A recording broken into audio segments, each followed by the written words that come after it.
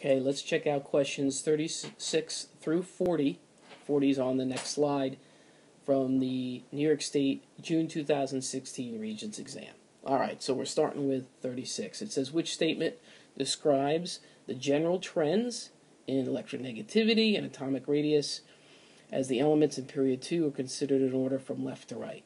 So I put the periodic table here. Here's period 2. It's the row. And I need to know what's going on with electronegativity and atomic radius. Well, it's not shown on the periodic table. I need to go to reference table S. So what am I dealing with? Lithium really through neon. And let me flip to it. Here they are. Again, lithium through neon. That's elements 3 through 10. Here's elements 3 through 10. Oop. And I'm looking for electronegativity. And do you like that sound effect? And atomic radius. Alright. So, notice what happens in general to electronegativity.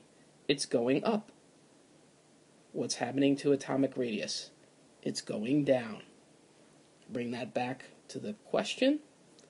And so, electronegativity, we said was going up.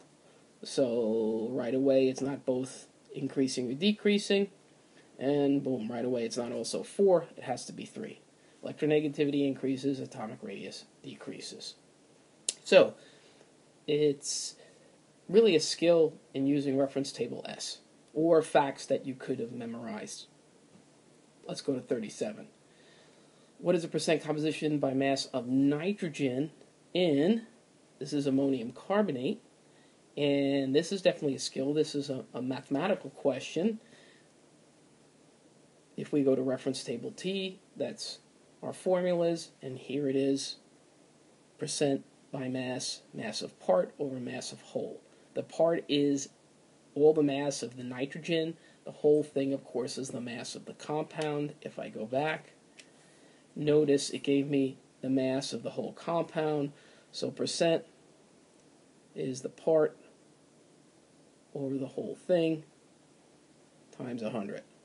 I know this is a multiple choice question, but I'd like you to write the equation down or do it on the reference table T so you don't make any mistakes and bring it back to the answer sheet.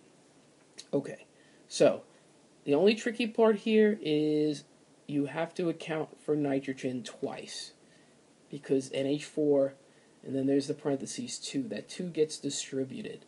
So I go to nitrogen. You can't really see it here.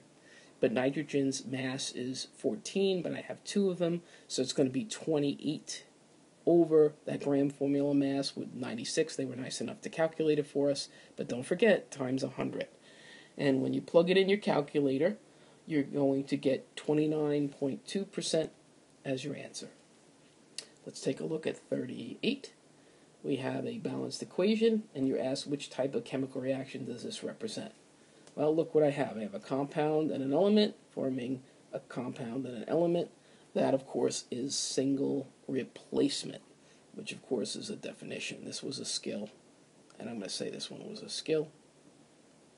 And then finally in 39, which formula represents a nonpolar molecule containing polar covalent bonds? I'm going to say this is a fact.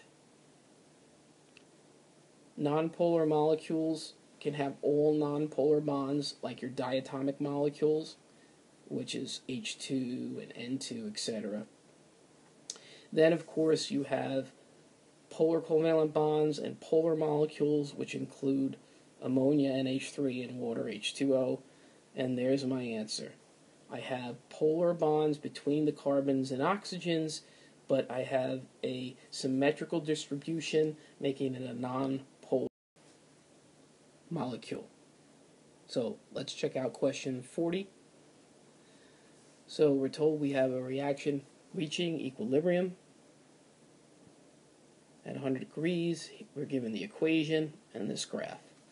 So the graph shows that the reaction is at equilibrium after 60 seconds, which is here, because the concentrations of both NO2 and N2O4, well, look what's happening. At that point, they're holding steady, which means they're constant. That's the answer. So, with equilibrium, there's a couple of facts that you want to always remember.